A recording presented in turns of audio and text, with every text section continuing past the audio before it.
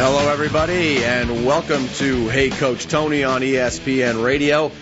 I'm your host, Tony Fiorino. It's Saturday, August 27th. Hope everybody is getting ready to batten down the hatches for Hurricane Irene, who is already unleashing her fury on the world of sports. I believe the Jets-Giants game today was pushed up to a 2 o'clock start. I think it was supposed to start at 7 or something like that. So, needless to say, we're going to have to do more than our share to keep ourselves safe and interested while the world of sports is being affected. But anyway, each week here on Hey Coach Tony, we discuss the hottest topics in youth sports. And as always, we open up the phone lines to hear what's on your mind. So the studio lines are already open here at 855-HEY-COACH. That's 855-439-2622. We got a couple of things lined up for you today, but first and foremost, I want to take a crack at tackling this whole University of Miami scandal. Unless you've been living in a cave, you know that the Miami Hurricanes are under some significant scrutiny based on an expose that was written on yahoosports.com. This expose centers around now former Miami Hurricanes booster, a guy named Nevin Shapiro, who allegedly violated or took part in numerous NCAA violations that affected the Miami University football team. Now, this scandal has been the focal point of pretty much every sports broadcast over the past week or so, and I obviously didn't want to miss out on it, so I went searching for a source, and boy, did I find one. Joining me on the show today is Brian London. And Brian is currently a reporter covering the Miami Hurricanes for CBSSports.com, where he's filed as many as 10 reports in a given day while he's been embedded with the team. He's also the co-founder and the co-editor-in-chief of a great site. It's called BeyondUSports.com. That's Beyond the letter U sports.com. If you love college sports, you got to check out this site. Again, BeyondUSports.com. They got great writers. They cover all the contemporary stories. Well, anyway, I was able to track Brian down, and he was gracious enough to agree to join me today so that we could discuss some of the subtleties in this evolving story.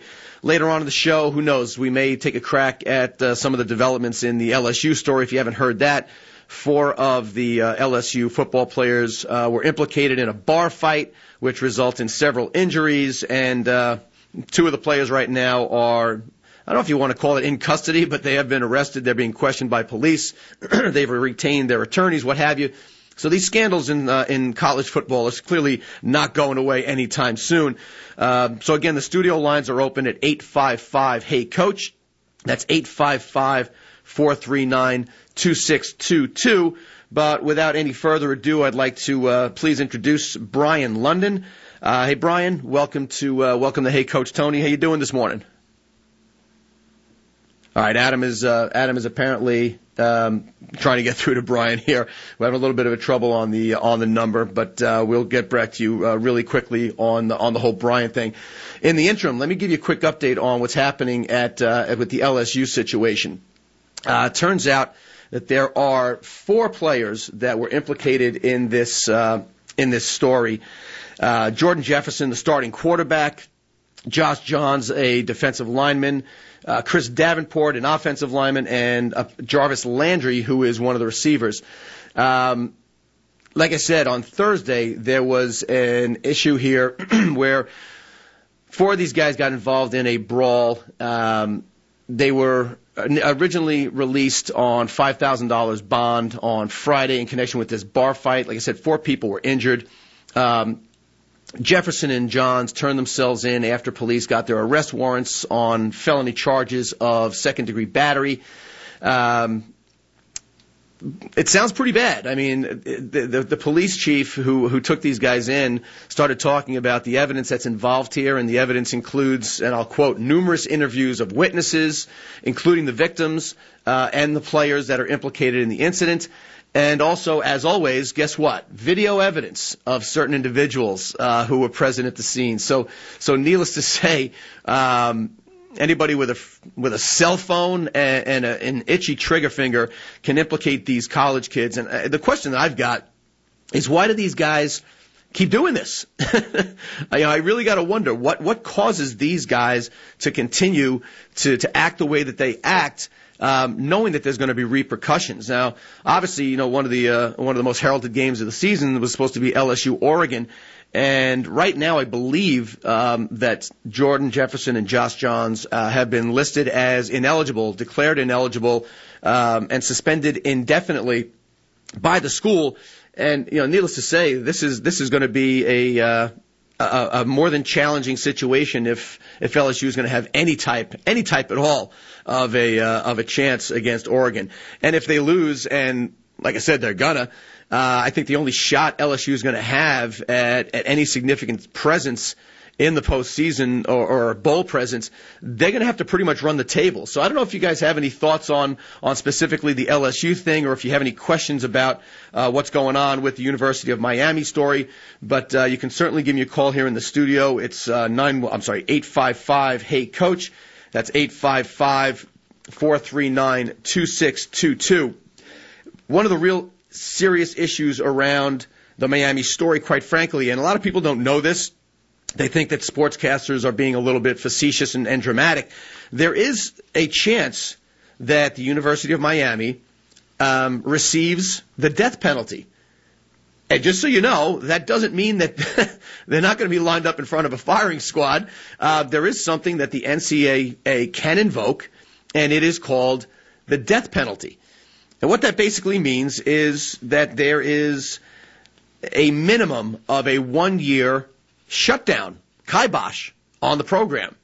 And it's not been a very popularized penalty. It is not used very often. In fact, while you're thinking about whether or not University of Miami deserves the death penalty, keep in mind that the death penalty has really only been used, I think it was only 5 times in history. The reality of the situation is this goes back to some pretty early dates and some pretty obscure programs, but the first such death penalty was issued to the University of Kentucky basketball program back in 1952 for their 52-53 season. The basketball program at then University of Southwestern Louisiana, which is now University of Louisiana at Lafayette, they received the death penalty for their 73-74 as well as 74-75 seasons. The one that everybody, well, I shouldn't say everybody, most people remember was when the SMU football program received the death penalty for 1987-88 seasons. Many will argue that SMU, to this day, is still suffering from that harsh penalty.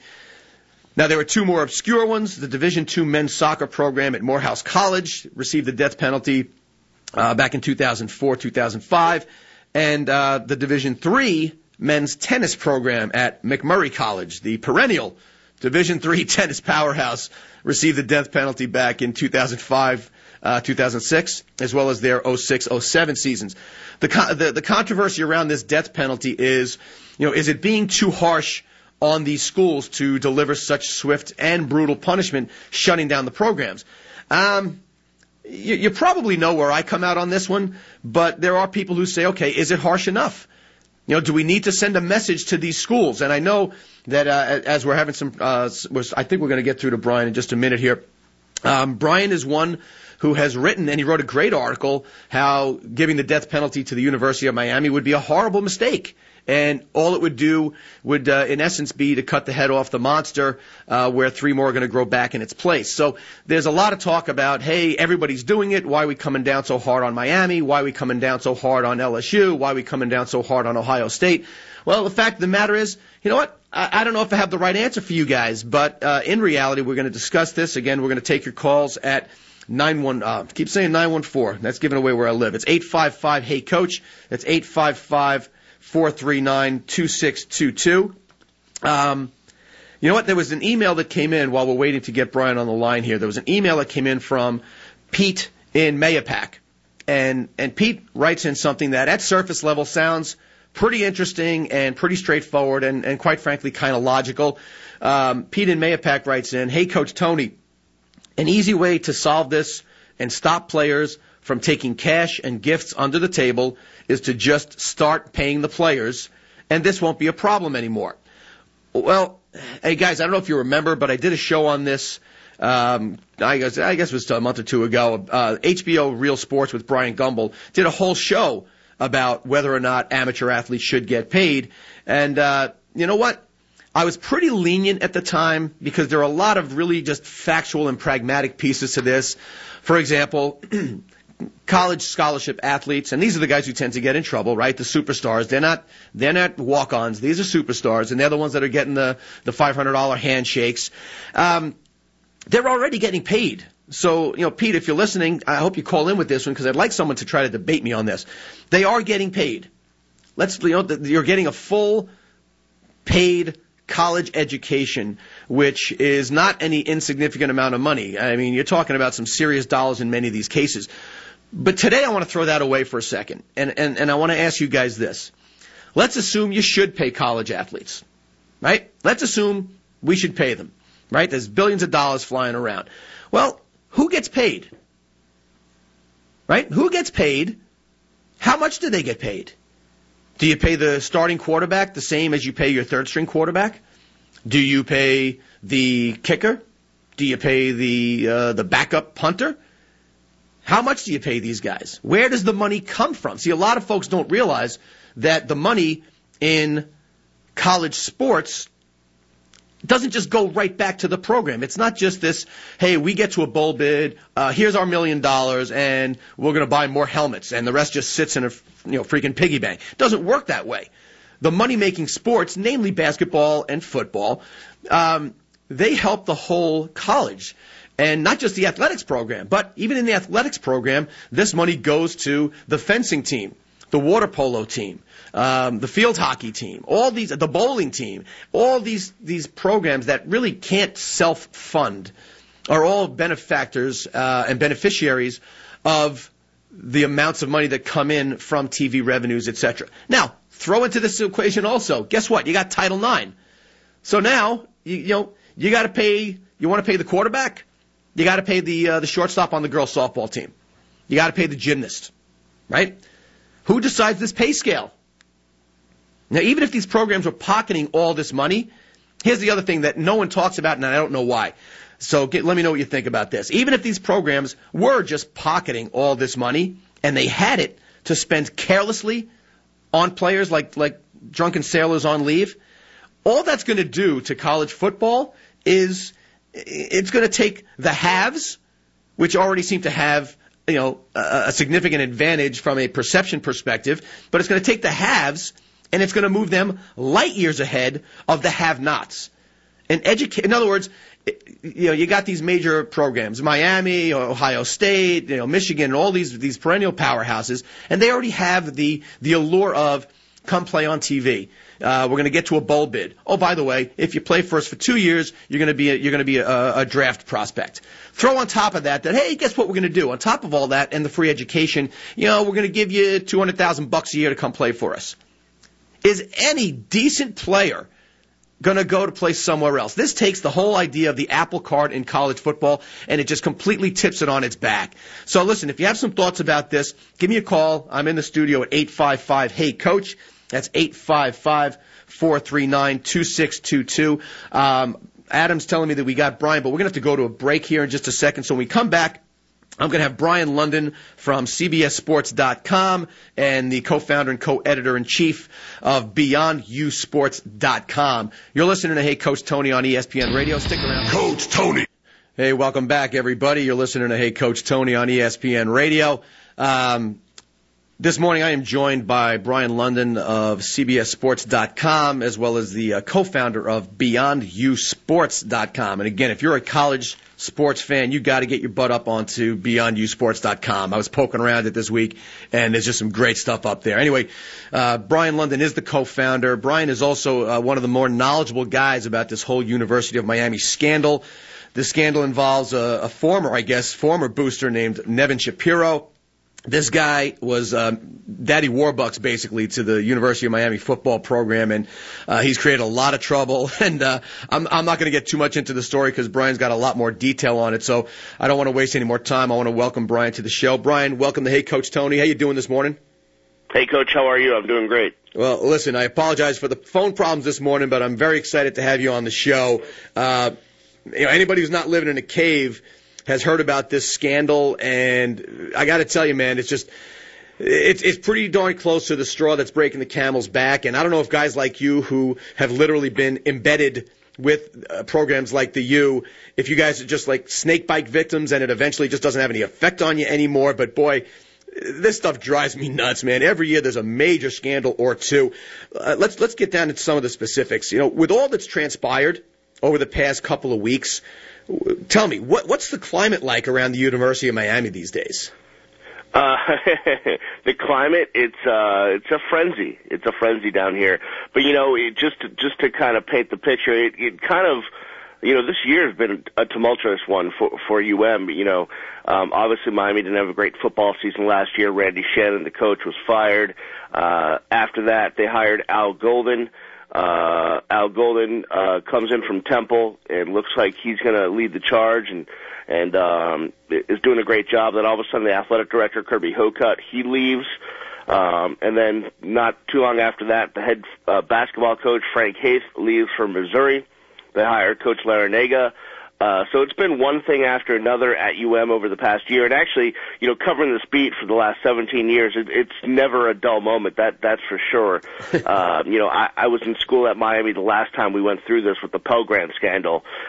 So it's like deja vu all over again. But yeah, it's every day, we're not, all of us that cover UM don't sleep much these days. We're kind of attached to our phones and to Twitter and to our emails, just waiting for the next thing to drop. So it's been exciting, but not in a great way. It takes a lot out of you to cover one of these scandals. But it goes on, and I don't think it's gonna.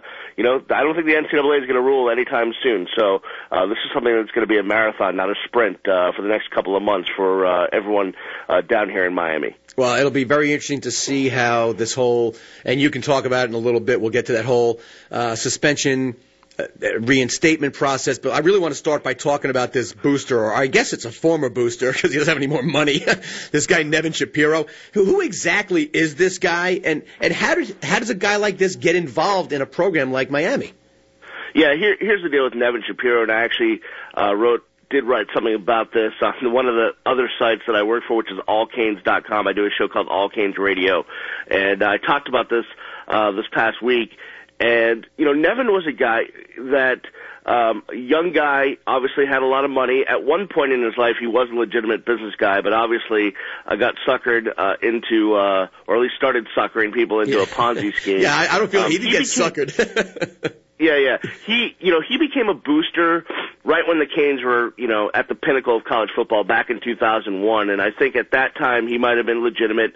And just, I think he came on board as just a regular booster. And, look, here's the thing about the University of Miami. It's a small school, relatively speaking. There's only 9,000 undergrads on campus, whereas you go to Ohio State or University of Florida, you're talking about 35, 45,000 kids on campus. So Miami's small in comparison. It's a small private school. There's not a lot of big money. There's not a lot of big donors and boosters to the athletic program. Really? I traveled with the team. I was a sideline reporter and worked in the broadcast for a decade, and I can remember maybe once this guy actually traveling with the team or being on a team plane or going on a road trip. So this guy was not your regular booster. I know all the boosters. I know all the donors. There's not too many of them. I know a lot of them. A lot of them are friends. This guy was kind of hanging out in the background, and I think in retrospect that kind of made him even more shady because most of the boosters, most of the donors are kind of out in the public and they're around, and it's all legitimate. Their interest in helping the school out is simply just, hey, that's my alma mater, or that's a school that I love. I just want to donate some money to help the athletic program. But now come to find out, Nevin Shapiro, he had ulterior motives, and those motives really started to kind of come into fruition around 2003, 2004, when he realized that, because he was a donor, because he was a booster, he got himself access.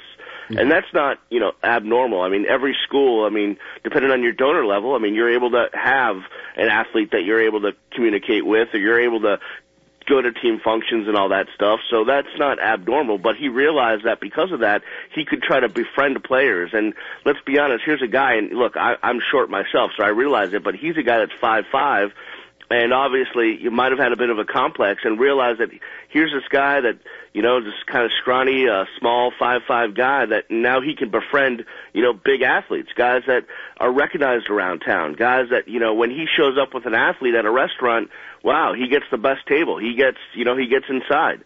So I think he kind of went off the deep end and decided that instead of following the normal booster donor program, he was going to do what he could to befriend athletes. And obviously from there, it went downhill. But, with all that being said, it's kind of a shame that the story is not getting out that, here's one guy that kind of went rogue, went off the deep end, whereas there's 99.9% of donors or boosters, not just in Miami, but everywhere around the country that do it the legitimate way and there's no problems with. But, one guy ruins it for everybody, I guess. Well, I'll agree with you on that. At the same time, I think some of this comes down to where the onus, should lie. I mean, you said he's not the average. I don't know if this was in hindsight, but you say, okay, he's not the typical donor. He's not the typical booster. Well, and especially at a smaller school, wouldn't you think that perhaps the administration of the school and the athletic department, wouldn't it be a lot easier to check under the guy's fingernails, do some background checks on someone who's just so close? Actually, they did hire a private investigator to follow him, and they didn't come up with anything. But let's remember, this is a guy that suckered a bunch of people out of close to $1 billion. And we're not talking just, the poor grandma who sees an infomercial on TV and sends her $9.95 for whatever product. No, we're talking legitimate big-time people with big-time money thought that his investment scheme was completely fine and completely normal, and he conned them out of their money. So from that, you realize this guy obviously knew how to be a good actor, how to be a good con man, how to cover his tracks, how to cover his trail. And they did hire a private investigator later in his tenure as a booster, but didn't come back with anything. The other thing is, I wrote about this, which is if any of this goes on in a small college town like a Tuscaloosa or a Lincoln, Nebraska, or a Columbus, this gets all pointed out much earlier because, some of the stuff that he did, if you try to go basically purchase every room on the floor of a hotel in Tuscaloosa, well, everyone's going to be talking about that. That doesn't happen every day. But here in South Florida, in Miami, in South Beach, that's a normal occurrence. Things that don't happen anywhere else happen here, and no one bats an eye. So I was going to ask you that. Miami's had more than its share of shadows cast on it, and I don't know if anyone's really identified why. It sounds like you're onto something here with this idea. Is going to school in Miami that much different than the typical college town? Yeah, it's not even close. It's not even close. I think the only school that could be similar is USC out in L.A. That's it. I've traveled the country. I've been to every big-time school, every big-time stadium. It's nothing like going to school down here. It's just a completely vibe. The on-campus life, it's not that it's non-existent, but it's not really there. It's when you go to school at Miami, even though that the University of Miami is in a suburb called Coral Gables, which is, an affluent suburb. It's not really in downtown. You're only 10, 15 minutes away from downtown. You're only 20 minutes away from South Beach. You have Coconut Grove. You have Fort Lauderdale. You have just so many spots where you can just get lost and be off the grid and get into things that, you can't even dream of. That doesn't happen other places. You look at, like, the Ohio State thing, well, there was a tattoo deal. Well, everyone started to find out that these players were going to that tattoo shop. Why? Small college town, word travels quickly. Not in Miami. You can literally just disappear, be off the grid. No one will ever, figure out what you're up to. And that's kind of, think about it.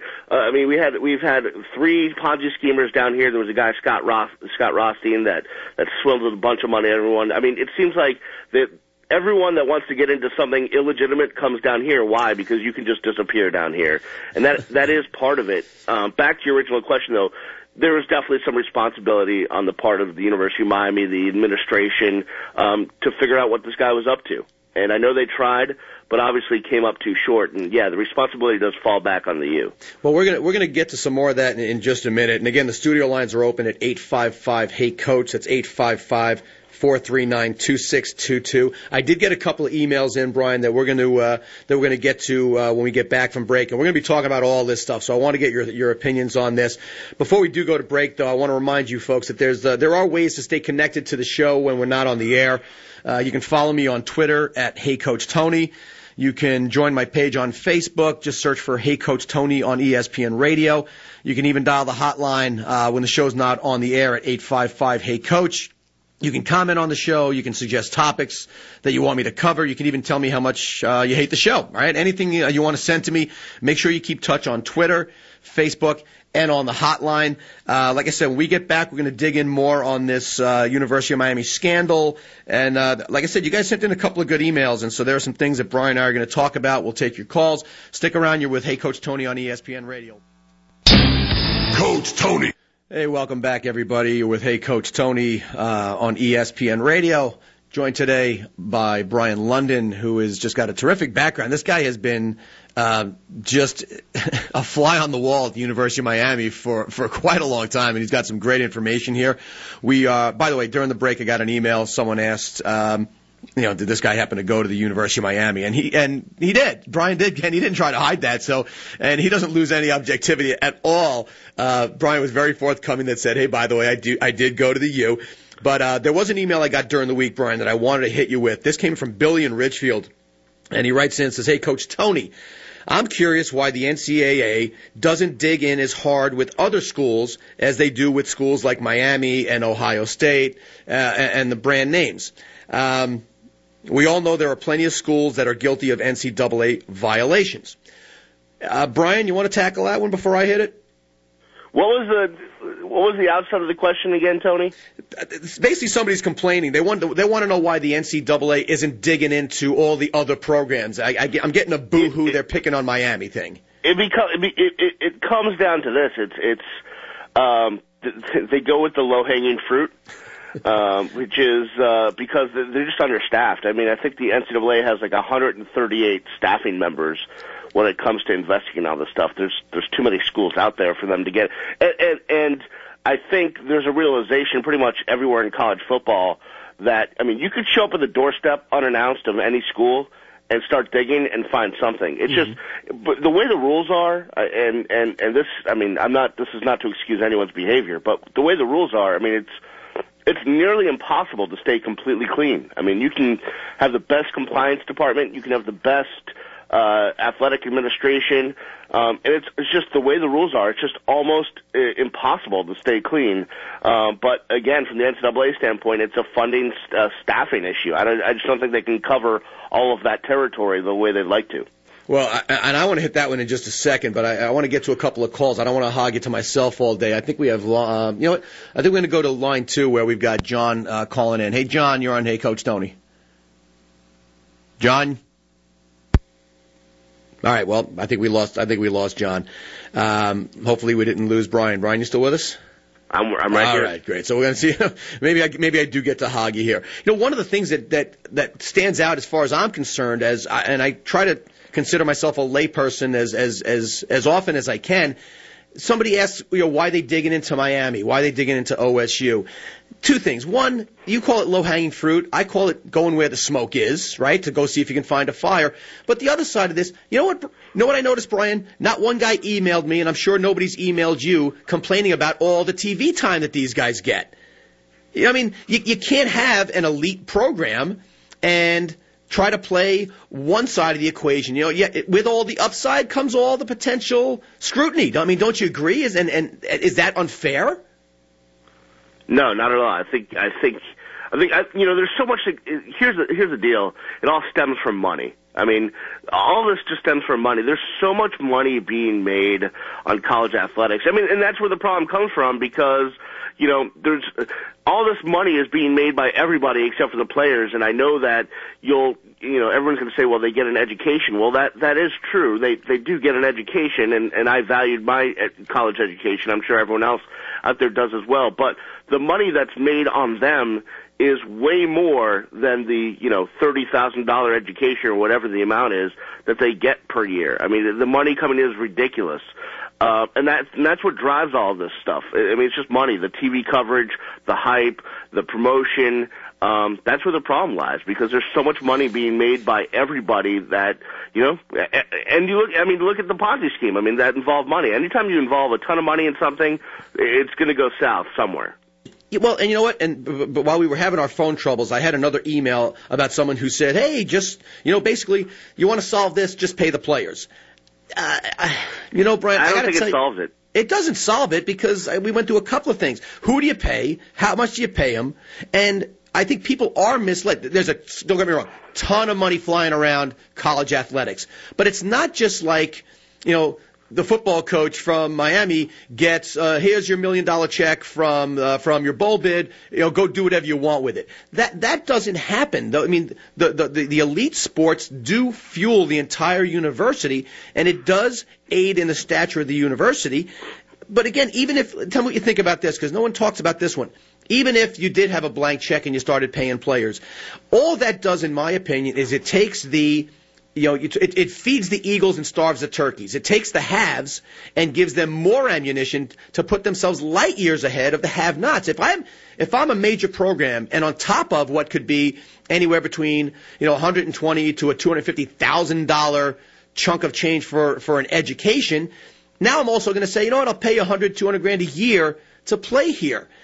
How the hell does any other coach that doesn't generate the TV revenues, how do you go recruit? Because then you get better, and you get more TV time, and more bowl bids, and more endorsements, and it just becomes this ridiculoly lopsided failure. Do you disagree with that? I think you just basically spelled out what people have been talking about, and if there's anything that is good that can come from this Miami situation, regardless of what the penalty is, it's that maybe it causes the system to change. I mean, it is about the haves and the have-nots, and I think there really is starting to be a push from the underground of the schools that have separating from the schools that have not, and playing, operating outside of the NCAA, starting their own league, starting their own thing, and just including themselves so that they don't have to worry about the have-nots. Because as long as there's a need to worry about all 119 Division 1A schools, then all of a sudden it becomes an uneven playing field, and the schools in the bottom just will never make it to the top because they can't, because of funds. But you really brought out what the whole situation is, and why people really think that this Miami situation will at one point or another help to cause the end of the NCAA. And you know what? Maybe a good thing, maybe a bad thing, and that's for another show. I want to take another crack at trying to get some of these calls. So I hope when we're done with our technical problems, I want to see if we can go back to line 2 and see if John can join us on the conference here. Hey, John, are you with us? Okay. John's with us. John was with us. I heard a voice there.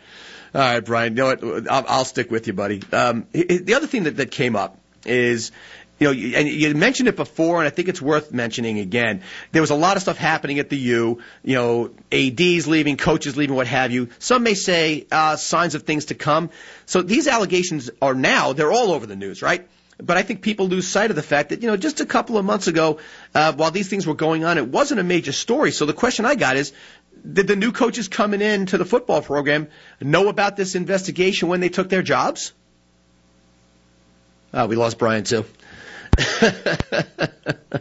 All right.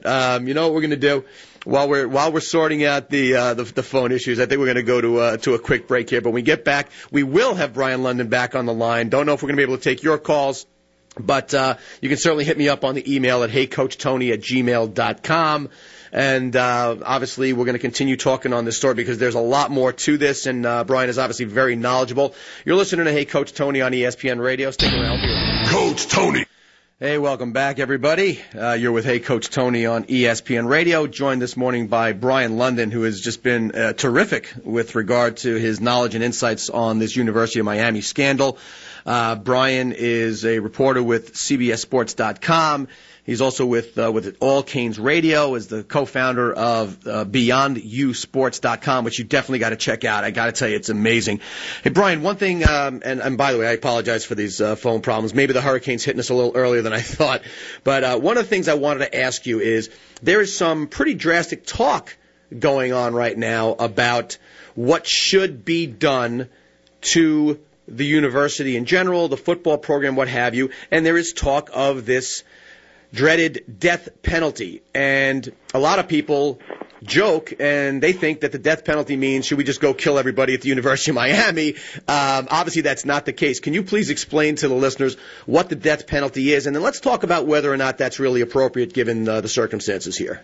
Yeah, the death penalty basically, as I understand it, is they shut down your program, not permanently, but maybe for a year or two. Really, and so you can't feel the team for a year or two, which obviously hurts you in so many other places because, like most schools, football provides the funding for a lot of the other sports. Mm-hmm. So all the non-revenue sports, like your track and field and your crew and your women's soccer, women's volleyball, all of those sports, a lot of them get all of their funding from the revenue generated by football. So it's called the death penalty because what you're doing is by not allowing a school's football team to even field the team for a year or two, you're basically choking off the revenue for the entire athletic department, hereby killing it for a while. So that's why it's called the death penalty. And, it's only been used once really in major big-time football, and that was SMU about 25 years ago.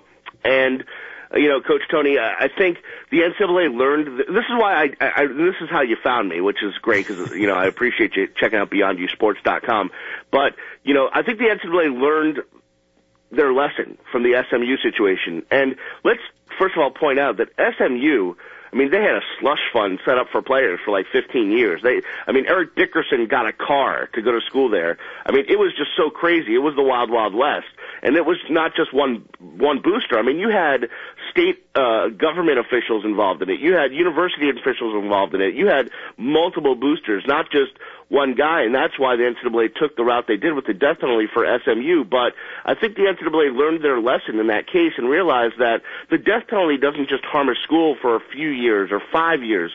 SMU is still trying to make its way back to what it was, and we're talking 25 years later. I know that Mark Emmert, the president of the NCAA, has said, hey, yeah, we would use this, but I think it would have to be such a dire, it would have to be so crazy, and I know the Miami allegations sound crazy, but we can get to this. In reality, it's really not. The situation would have to be so dire that there's just no other choice for the NCAA. I don't think it's going to happen in this case because again, it goes back to the money. It all stems from the money. The ACC would actually have a meltdown if Miami couldn't play football because of all the revenue generated throughout the conference because of revenue sharing and TV money in the deal with ESPN. All the folks at ESPN who, on one hand, on SportsCenter, love to throw the U up and talk about the death penalty on their news side, but in programming, I can only imagine that they're bending over the trash barrel because if Miami doesn't play football, there go ratings on some of the highest rated games that's played. That's why the death penalty is not going to happen. You could argue, and I would obviously argue against Miami deserving the death penalty, but that's different from the reality of the situation, which is I just don't think it's going to happen because the climate of the NCAA right now is so much different than it was 25 years ago. The money is exponentially higher, and it would just hurt too many programs, too many people to end Miami's program or any other program for that matter for a year or two. Yeah, but you know what? Let me play, and I'm not sure if it's devil's advocate, but let's explain. SMU. Let me ask you, really, anybody really miss SMU? The NCAA and college football survived. I'm sure in Texas they probably miss SMU. and look, here's the thing about SMU, and I'm not sure if you saw it, but the the 30 for 30 documentary they had on ESPN was just wonderful. Yep. As was the one by my good friend Billy Corbin about the U on ESPN. Yep. And you know, SMU really only contended for a title for a couple of years. You know, not the same as a Miami or an Alabama or an LSU that, you know, year in and year out could have been in the title hunt. Miami's won 5 national championships. It's a little bit different than a school just contending for a title. But still, you know, to the people in Texas, I mean, SMU is very important. And you're talking about a state that loves their football more than anything else. So, yeah, from a national perspective, maybe up there in the Northeast you may not miss SMU, but I think throughout the West and the Midwest and in college parts of America, they might miss the Mustangs and what they were able to do. Well, you know what, and I think that's, well, and here's another point to maybe make on this. You know, we're talking, the Miami is the Hurricanes, New York is bearing down for our own hurricane hitting here. You know, every 10, 15 years, is it maybe opportunistic? And this is the timing. You know, you said Miami didn't have the greatest year. Is it maybe an opportune time for the NCAA to send a message and drop the hammer on the death penalty on, you know, on an organization that didn't do great by its own standards? Maybe it's time to send a message and say, guys, guess what? It happened to SMU and they disappeared. It happened to the U and it disappeared. Don't be the next ones. Yeah, I mean, you can look at it that way. In the end, there's just there's too many corporate interests involved for them to do that. There just is, because on one hand they would say, yes, let's show a message, but then you have ESPN, the ACC, all of their corporate sponsors.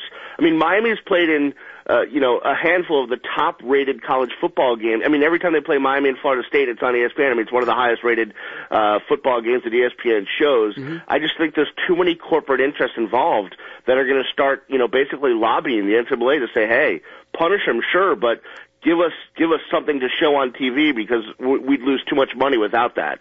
I just think that's what it's going to come down to. It's sad.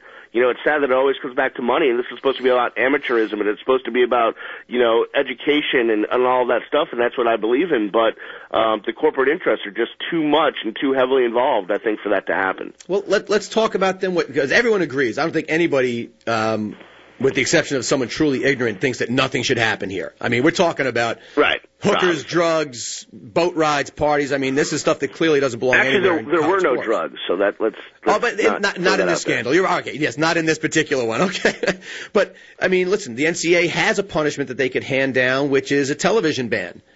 But based on what you just said, how feasible is a television ban? Yeah, it's not going to happen.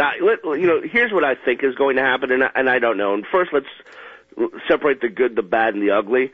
The Yahoo story was great, and Charles Robinson's one of the best investigative journalists there is on the planet, and he spent 11 months of his life digging into the story. But the Yahoo investigation does not equal the NCAA investigation. And even more to that point is the NCAA actually, by their own bylaws, cannot use anything that Yahoo found. In other words, if Charles Robinson found a receipt that he has laying around in his living room, the NCAA can't go to his house and get that to use as evidence. They have to do their own independent investigation. So the Yahoo story is great. I thought it was well written. I thought it was journalistically sound. There might have been some holes that I could poke in it on some details, but overall, great story. But the onus, all of the focus of the Yahoo story was all about the 73 players and all this stuff on the boats and the mansions and all of that stuff, and it's really salacious.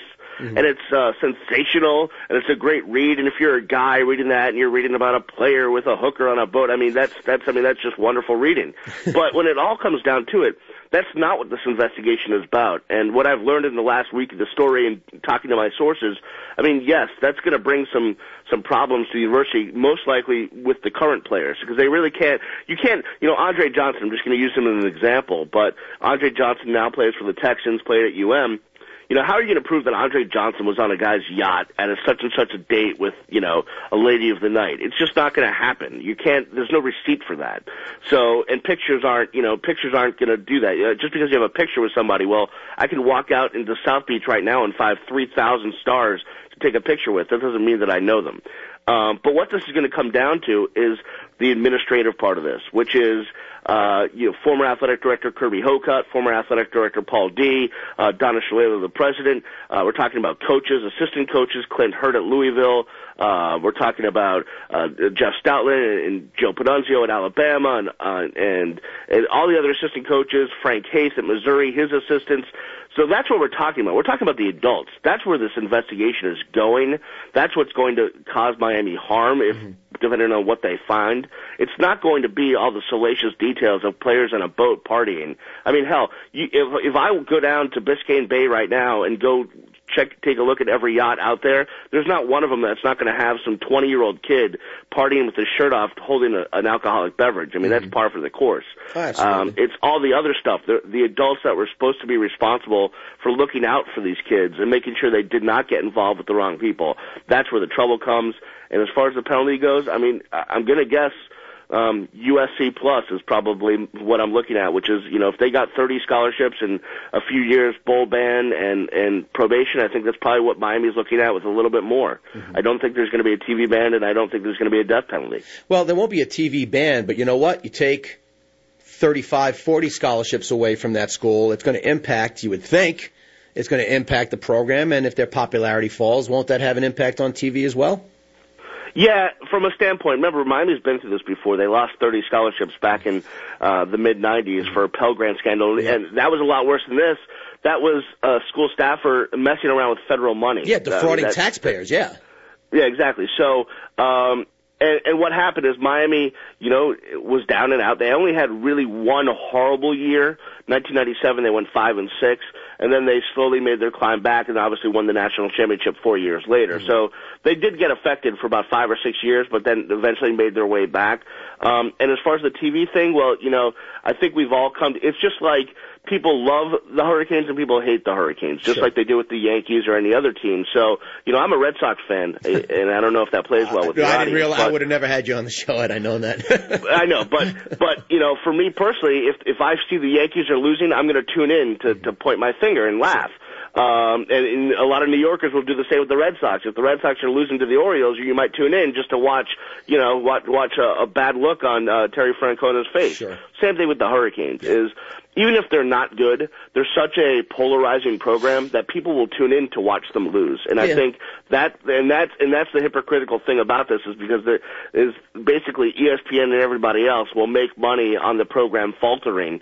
And, there will be, it is going to hurt the program, but I think in the end, as we've seen with almost every other program aside from SMU, is you get through it and you come back eventually. So, real question here, just putting my regular guy hat on for a quick second, should anybody, and I know you went to school there and I know you followed these guys, should anybody really be surprised that this happened at Miami, given its history? No. Okay. No, and I mean, just from my regular guy hat, no, not at all. I mean, just considering the climate of where the school is, and it could happen. I don't think anyone should be surprised if it happens anywhere. I know. I mean, really, to be honest with you, that's the nature of college athletics, and I don't like it. I mean, as an alum of the U, I was really proud when Randy Shannon had the University of Miami like number 3 in the nation in academics for football. I mean, graduating all their players. One guy had gotten arrested in 4 years. Can't say the same about schools like Florida or an LSU that find themselves in a crime blotter. I was really proud of that. Should be. Because that's important to me as an alum. But in all reality, I mean, that's not where the focus is in real college athletics. And so, no, it shouldn't be surprising, but it shouldn't be surprising anywhere. That's the nature of the game now. Now, let me ask you this. Do you think, and I'll just say it, I think that Shapiro's testimony, that anything he can't prove is going to be seriously called into question, because not a lot of people know this. When he was incarcerated, he reached out to several players, and I don't know if it was administrators as well, but apparently he reached out to several players for financial help, for bail, for other various reasons, and the guy was basically treated like a leper. He was basically kicked to the curb. Does that have any impact on the validity of this guy's testimony, or even the facts that he's trying to portray? No. I mean, the NCAA has used felons before for to get evidence from and whatnot. Yeah, it doesn't look good. And that's where it stemmed from. Really, the story comes from the fact that he's this guy that had helped out all these players and let them, use his life for their play. But but in the end, when he needed financial assistance, or when he needed help, they turned their back on him, and it's smart that they did, because I can only imagine what had happened if they hadn't. And he felt like they turned a cold shoulder, and now he was going to get back at them. And the thing that makes this case different from every other case that's out there, or any other allegation that's out there, is if something happens at Auburn or Alabama, if there's a rogue booster there, well, 9 times out of 10, they're not going to ever say anything, because they don't want to ruin their reputation. I mean, you may have Chuck's car dealership in Alabama that might be funneling money to some player. Well, he's not going to want to ruin his reputation and risk not selling cars. Sure. Well, in this case, Nevin Shapiro has nothing to lose. So there's no reason. His reputation's already ruined. He conned people out of almost $1 billion. So there's no reason for him not to disclose everything and go at Miami. And that's what makes the situation a little bit different. He acted like I almost said something inappropriate for the radio, but he acted like a girl whose boyfriend tried to go a little too far during the movie. And that sounds stupid now because I can't say it the way I want to say it. But, I mean, he's a little wuss. I mean, the guy got tagged for something he did, which is, forget about all, listen, let's put it in perspective here, Brian. Forget about the hookers and forget about the payoffs to the college players. This guy scammed $1 billion out of people's pockets. You know, not a hot enough place in hell for this guy. And now you go crying, boo-hoo, somebody bail me out. These kids, listen, by the way, I hope the boosters are following this story closely. If you're giving those $500 handshakes, these kids don't care. Once you get that money out of their pocket, they don't care. They just don't. Brian, man, listen, this is a quick hour of my life gone by one more time. You have been an amazing guest, and you have free reign to come back anytime, my man. I really do appreciate you being on the show. Yeah, you just get my number correct. Call me anytime. Hey, folks, listen, every Saturday, 9 a.m., please be sure to tune in to Hey, Coach Tony on ESPN Radio. Be safe during the hurricane, and I'll see you next week.